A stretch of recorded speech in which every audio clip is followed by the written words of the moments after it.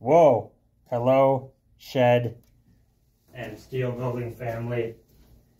You're with me at the desk today, zoomed in, because this is so important that I'm having a Coke. And if you know me, I don't drink Coke. I don't even like it. So we wanted to talk about something that's almost as important as your steel building, and that's the concrete. So, depending on your municipality, that's going to basically dictate what you have to put down for your foundation. We have our minimum requirements that we require per our engineered prints, but usually your local municipality is the one that's going to require a little more. So, it's very important that you put the correct foundation down for your building.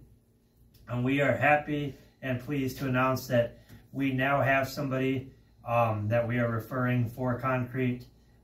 So if you're looking for concrete as well as your building, he travels. He said he's willing to go where our customers go.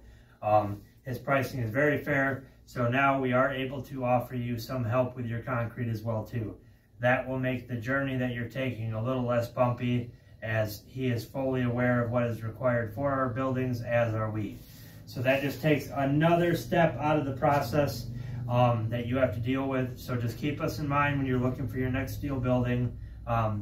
I'm not going to say one call, we do it all, but we definitely do more now that we can help you out with your concrete. So 517-753-3210. justwoodandsteel@gmail.com if you do the internet stuff. Our website, if you want to design your building and send it in to get a free quote, justwoodandsteel.com. We have a 3D designer there. You can design your building, shoot it over, and we will get you a quote back usually within a day. Huge sale still going on now. So guys, real short video, just wanted to let you know we can take part of the headache away through this process by helping you out with your concrete. I can't always guarantee that our concrete guy is going to be available if we get busy, but at least we have an option now to help you with somebody who knows what they're doing, and the pricing is honestly very fair. All right, out there in steel and shed land, we are going to end this video for today, but as always, we will catch you on the next one. And I won't have a Coke in the next. I don't even like Coke. Somebody lied to you when they said that. Man, I'm thirsty.